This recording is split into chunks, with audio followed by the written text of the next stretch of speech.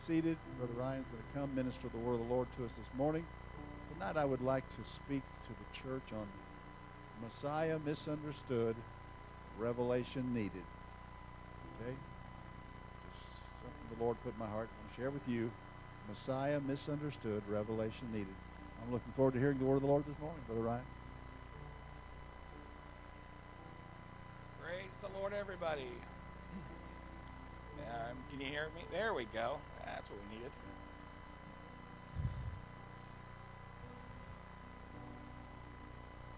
How many are glad for central heat this morning? Man, it went from 1 to 0 on my drive here. What's up with that? I woke up and picked up my phone because, what did we do before we had phones in our hand? It was -2 with a wind chill of -18. And then it went to -3 with a wind chill of -21. And I said in my heart, I hate Ohio and all of her winter. Heavens. Well, I'm glad it's warm in church, though. And I have something for you this morning. You're like, well, that would be nice.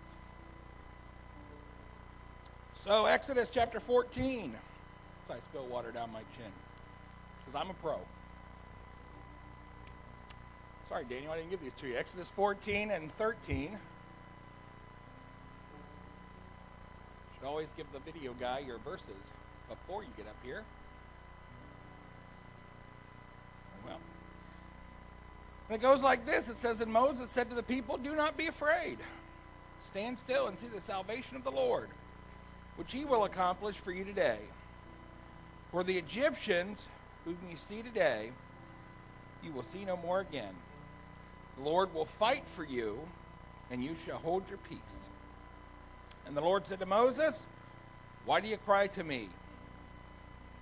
You ever feel like the Lord's going, what are you crying to me for? That's a whole nother sermon. Tell the children of Israel to go forward, but lift up your rod and stretch out your hand over the sea and divide it. And the children of Israel shall go on dry ground through the midst of the sea. Now go to Joshua chapter 3 and verse number 7. There we go. And the Lord said to Joshua, this day I will begin to exalt you in the sight of all Israel, that they may know that as I was with Moses, so I will be with you. You shall command the priests who bear the ark of the covenant, saying, when you have come to the edge of the water of Jordan, you shall stand in the Jordan. Jump down to verse 12, Daniel, if you would. Now therefore, take for yourselves 12 men from the tribes of Israel, 1 man from each tribe, and it shall come to pass, as soon as the soles of the feet of the priests who bear the ark of the Lord of all the earth, shall rest in the waters of the Jordan, that the waters of the Jordan shall be cut off, and the waters that come from the upstream, they shall stand in a heap. And let me talk to you a little bit this morning on this subject. Put it up there. Sometimes you have to get your feet wet. Sometimes you have to get your feet wet. Sometimes God will do it in advance, but sometimes you got to step in the water. Let's pray. Jesus, we need you this morning. Move, Heavenly Father, in this place. Lord, we need you more than anything. God, I ask that you touch us. Help us to receive from your word. Help us, Lord, to receive that which you've given to me. I ask that we'd move here in this place changed and edified by your word. Jesus, we ask this all in your name. Everyone said amen. Shake hands with 3 people. Have a seat. We won't be long.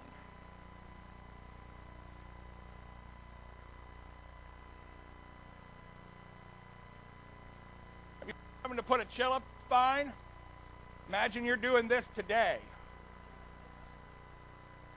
This is stock photo art, not taken from today, because that would be cold.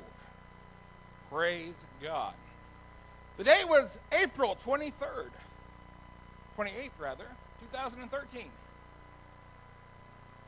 And somebody was playing Cut the Rope. Angry Birds, whatever. So April 28, 2013, you guys don't remember that date. I do. It was the first time I came back up here from a 600-day break. Since that time, it's been 659 days. Aren't you glad Google does those calculations for you? I did not sit at a calendar and go, 1, 2. And this is the last time I'm scheduled to preach here. It's true. If you haven't heard, we're starting a church in Johnstown.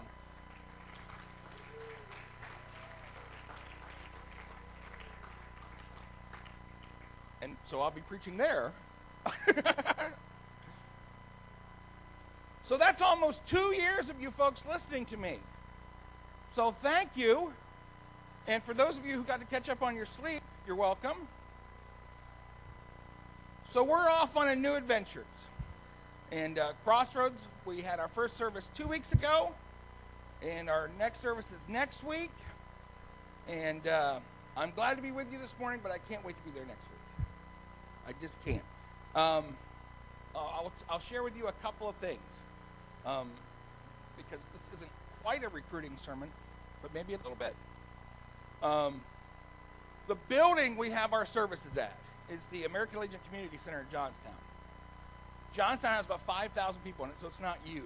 So if you can find a building, talk to other church planners, that's the biggest struggle they have, finding somewhere to have services.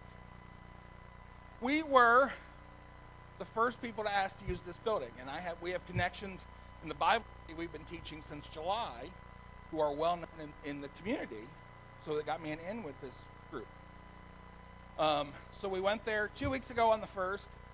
We had our first service. The guy was super nice, asked lots of questions about the church. And he said, "Are you interested in this building long term?" Why, yes. Yes, I am. And he said, there were 2 other churches that called, but you were first. And so I'll give you dibs. Great. Normally, there's a $100 deposit for every day you want to reserve. So I reserved dates through September 27th because I got faith. Right? That's 36 dates, which means I was looking at coming to the bishop and asking for a check for $3,600 to hold those dates. I don't have that much faith. But the guy who handles the rental said, you're good. He said, well, just roll your $100 every week. So I hold it for $100, not $3,600. And so I'm thrilled about that. So you should be thrilled about that because we're going as an extension of this church. And so as we're working in this, here's what I've learned. Sometimes God will tell us, you've been in your current season of ministry long enough, and it's time for you to move on. All right? I'm reading a book now called Necessary Endings. Okay? Let me put this very fine point on this. Sometimes it's time to move on. It is so important that you move on well and don't burn the bridge behind you because you may have to walk over it again. I speak from firsthand experience. So when you leave well. I've had more conversations about Johnstown with the bishop because when I go there, he's still my pastor. Because if you think just because you go away you don't need a pastor, you're wrong. You need to be accountable to somebody. And that's the truth. So God tells us sometimes it's time to move on. And when you move on, you got to do it right. God will move you along, but you've got to do it right. And every experience is different. God brings Israel out of Egypt into a season of consecration with him. In Exodus chapter 6 and verse 5, the Lord speaks to Moses, and he says, I have heard the groaning of the children of Israel, whom the Egyptians keep in bondage. And I have remembered my covenant. Therefore say to the children of Israel, I am the Lord. I will bring you out from under the burdens of the Egyptians. I will rescue you from their bondage, and I will redeem you with an outstretched arm and with great judgment. I will take you as my people, and I will be your God. Then you shall know that I am the Lord your God who brings you out from under the burden of the Egyptians. And he lays this promise on him. He says, I will bring you into the land which I swore to give to Abraham, Isaac, and Jacob, and I will give it to you as a heritage. I am the Lord. This promise sat dormant for 430 years.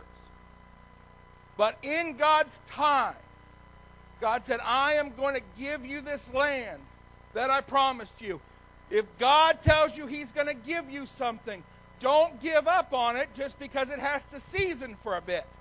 God will do what he says he's going to do. So they come to this season, and God delivers them out of Egypt. And my favorite part is when we don't concentrate on a whole lot. I mean, we love to talk about the plagues, right? I mean, you wouldn't want to go through them. I don't like frogs any more than the next person.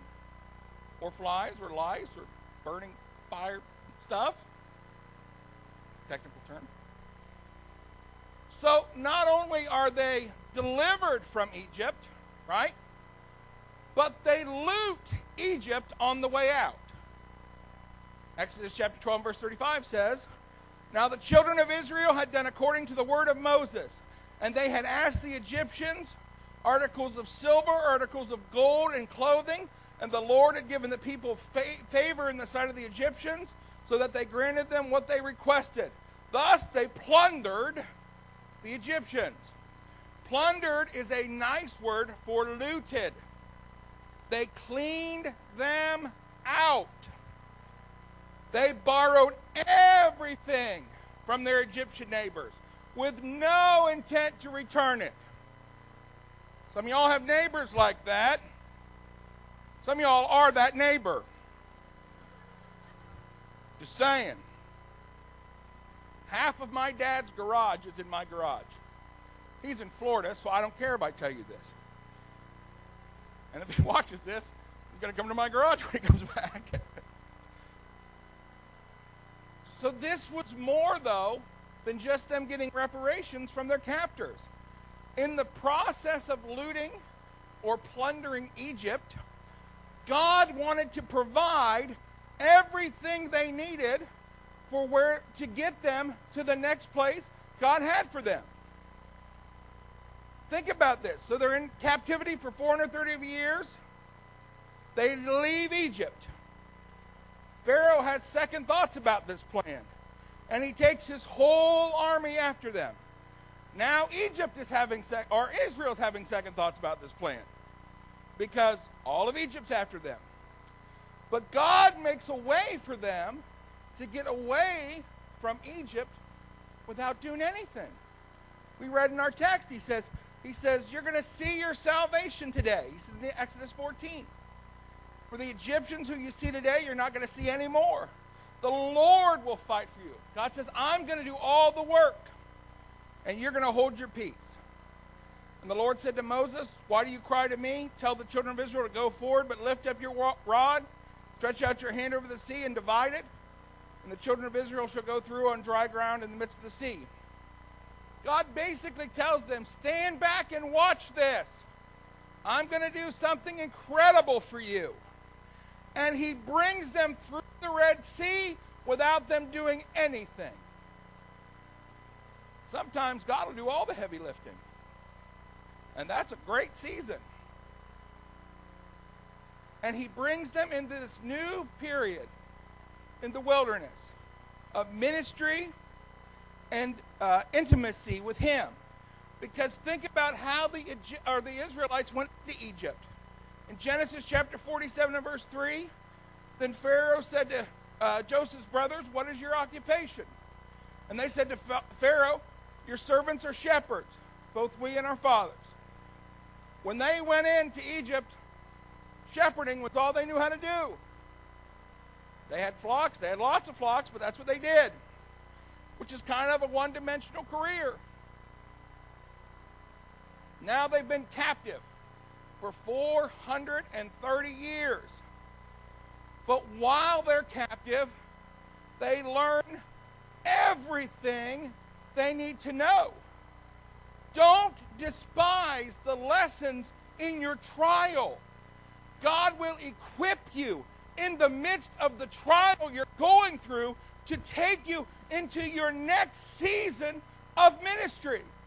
Don't say, why am I stuck in this trial? I hate this trial, I hate this trial. But try to learn from what you're going through. God doesn't try us because he's evil. He tries us and tests us so we learn, so we can be equipped. In Exodus chapter 25, right, they've come out, and it says, the Lord spoke to Moses, saying, speak to the children of Israel, that they bring me an offering. From everyone who gives it willingly, with his heart you shall take my offering. And this is the offering which you shall take from them: gold, silver, and bronze, blue, purple, and scarlet thread, fine linen, and goat's hair, ram skins dyed red, badger skins, and acacia wood, oil for the light, and spices for the anointing oil, and for the sweet incense, onyx stones, and stones to be set in the ephod and in the breastplate. Think about that list: gold, silver, bronze, blue, purple, scarlet thread, fine linen, goat's hair, dyed rams and badger skin, acacia wood, oil, spices, incense, precious stones. None of those are things that a shepherd would know how to work with. But they had time in their captivity to learn how to use these things, so that when God brought them into this new season to minister, to grow close to him in this new season of ministry, they learned in their captivity and said, now we know how to work with all this stuff. Because we're not just shepherds anymore, but we spent time in Egypt. We spent time getting tested. And while we were in our test, we learned some things. And we can build God's tabernacle now.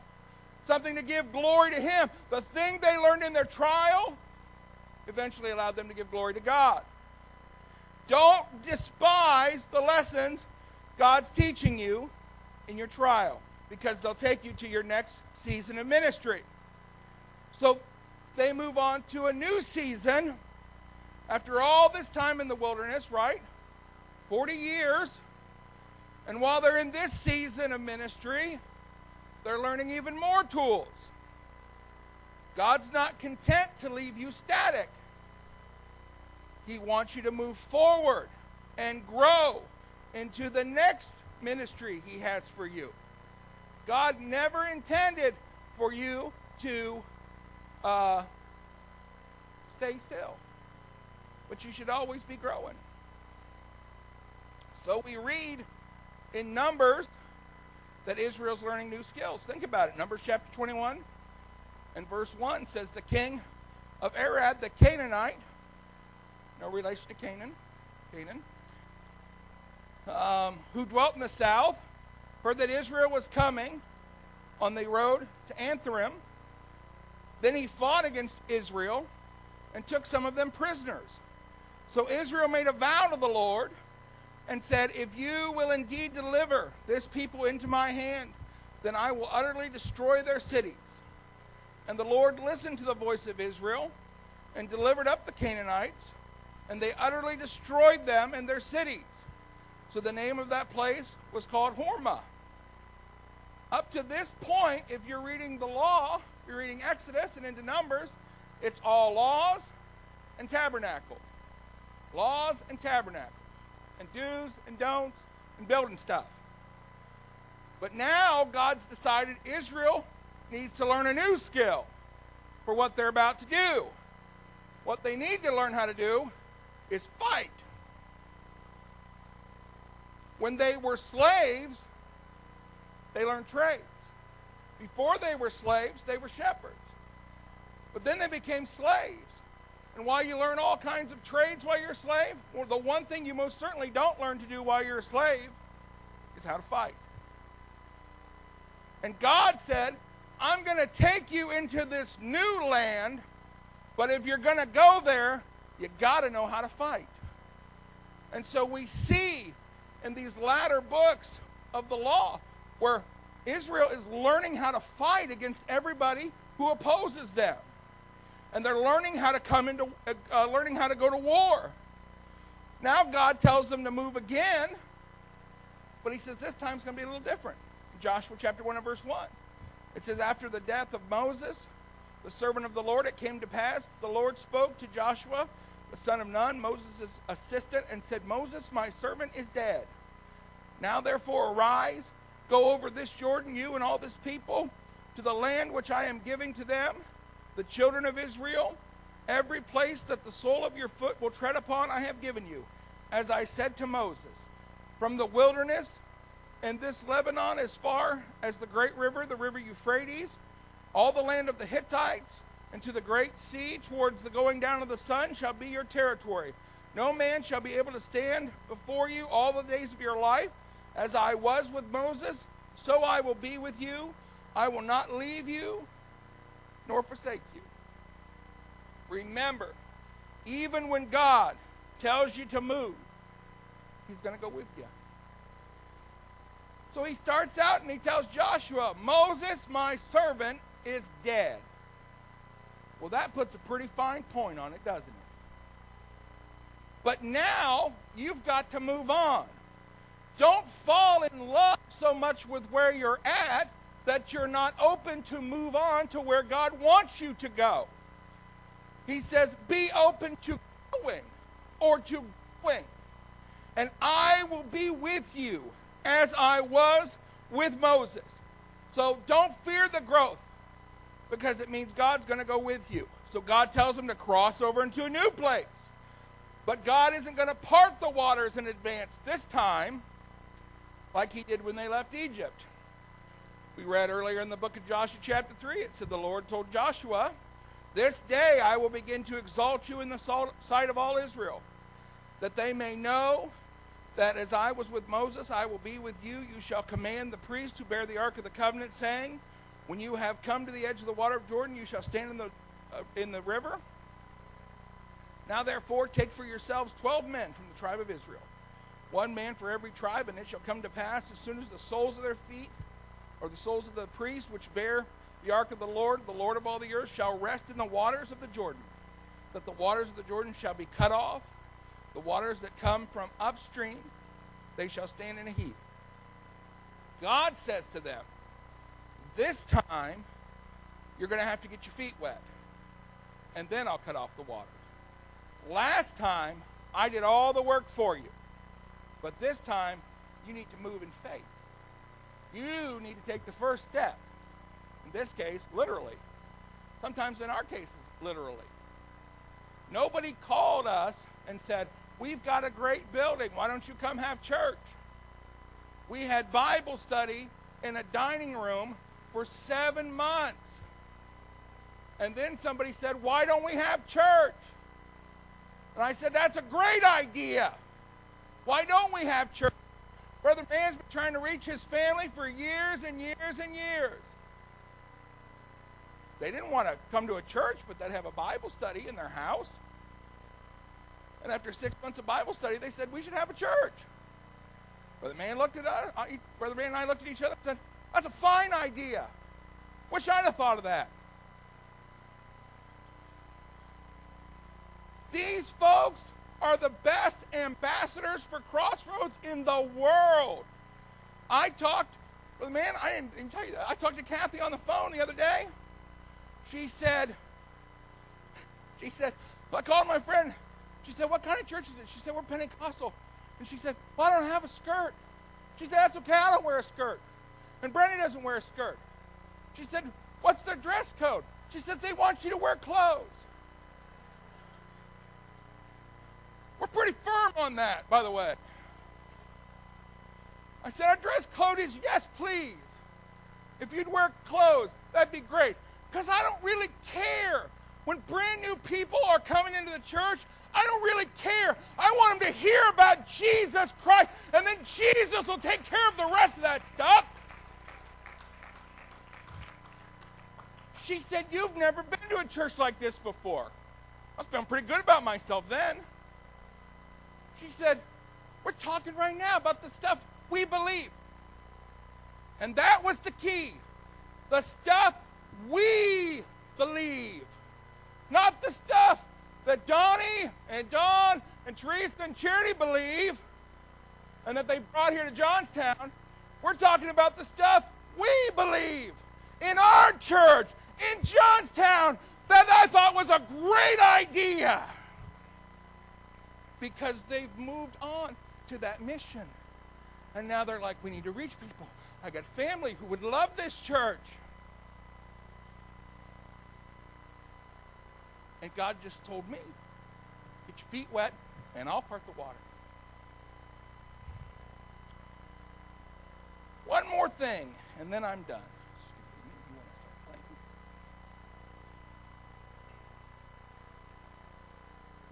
The saying goes, there's no free lunch. Joshua chapter 5 and verse 1 says this. So it was when all the kings of the Amorites were on the west side of the Jordan, and all the kings of the Canaanites who were by the sea, heard that the Lord had dried up the waters of Jordan from before the children of Israel until they had crossed over, their hearts melted. That's what I thought. And there was no spirit left in them because of the children of Israel. When they saw what God had done for them, they said, this is the real deal. And the God they serve is the real deal. But they never would have felt that way if somebody hadn't stepped in the water first. Now, verse 2 says, at that time the Lord said to Joshua, make flint knives for yourselves and circumcise the sons of Israel again a second time. He said, this whole group that's come out of the wilderness came across the Red Sea on Mom and Dad's dedication. He said, you're going over the Jordan now, but you need your own covenant, and you need your own commitment, and you need your own consecration.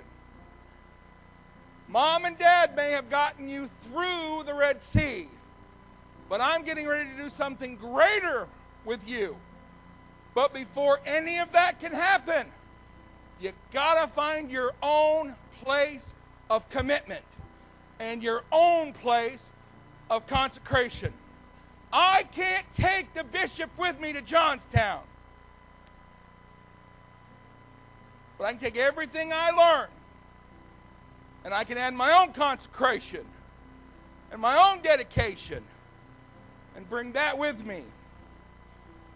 The kings of Canaan were scared to death.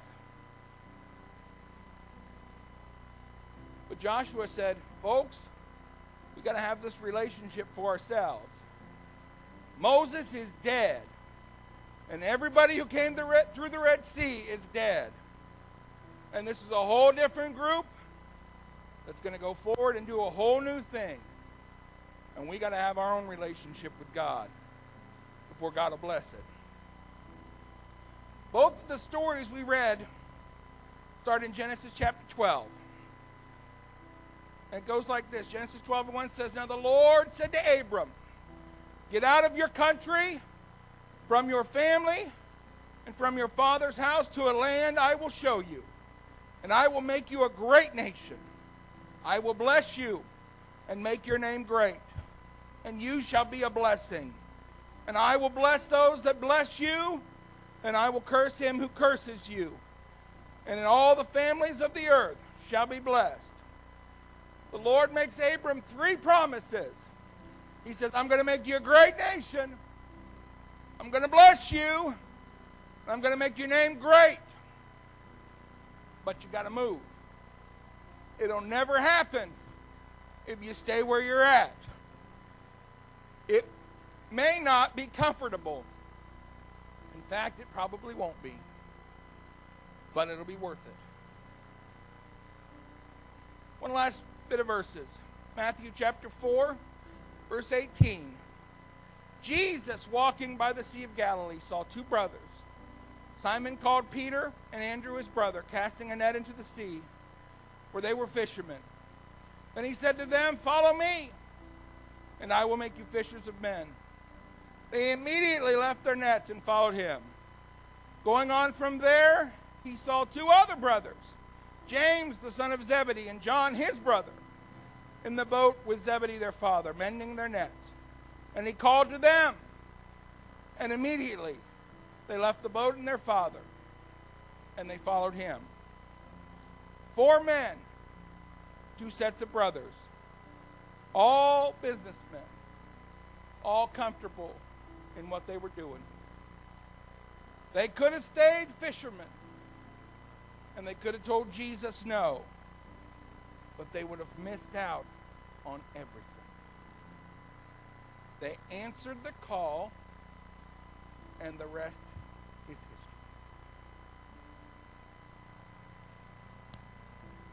I think God's going to do great things in Johnstown. But someone had answered the call, so I'm going. Charity's going. The Mans are coming with us. Johnsons are helping us out with our preview services. And if you think God wants you to help, talk to the bishop. Is that diplomatic enough, sir? Yes, sir. It's my last time. I don't need to get in trouble on my last time. 600 days was a really long time.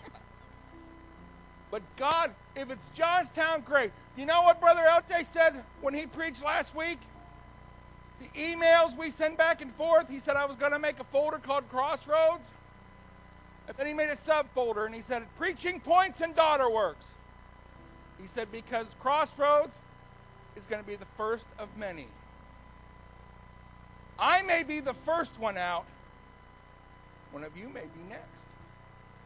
Who's going to go and evangelize? Stand with me, if you will.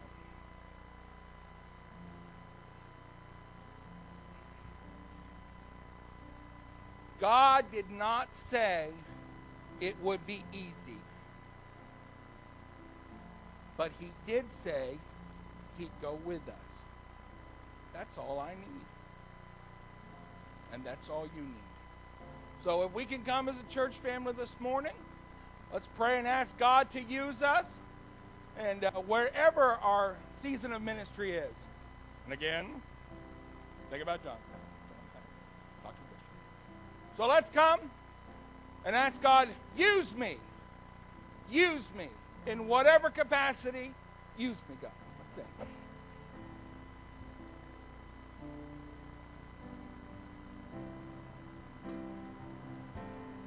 Lead me, Lord, I will follow. Lead me, Lord, I will go. You have called me, I will answer. Lead me, Lord.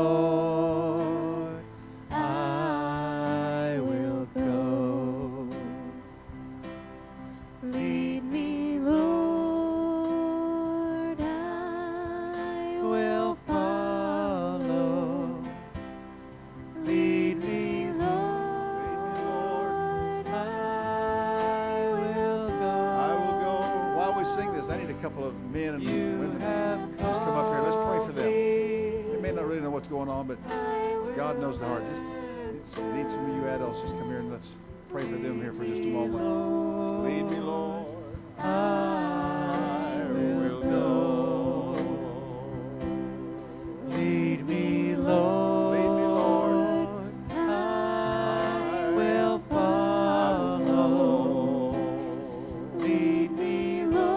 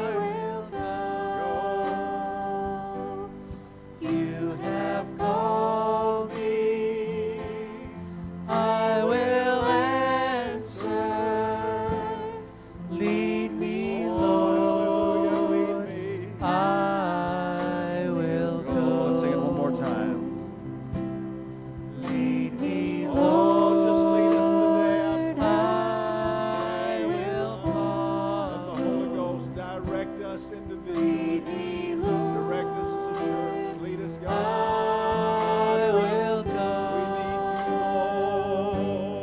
you, Lord. You have called me. I will answer. Lead me, Lord. I will go. Father, we love you today. I thank you, Lord, for your presence. I thank you for your word. And I thank you for your will. God, it's our desire to follow the mind and the will of God. Lord, we ask that every heart today can be opened, every spirit, God, receptive, every mind, Lord, prepared to receive anything that you'd say, all that you'd do in our lives. I pray, God, for this congregation, for these youngins that have come to this altar. I pray that something, God, communicated in the Spirit gets birthed in their heart. I believe you, Lord, to keep your hand upon us as we travel home and come back tonight. Allow us, God, to come with hungry, thirsting spirits. We ask it in Jesus' name. Amen. Thank you for coming up and praying with these youngins. Thank you for being here on this inclement Sunday morning. Amen.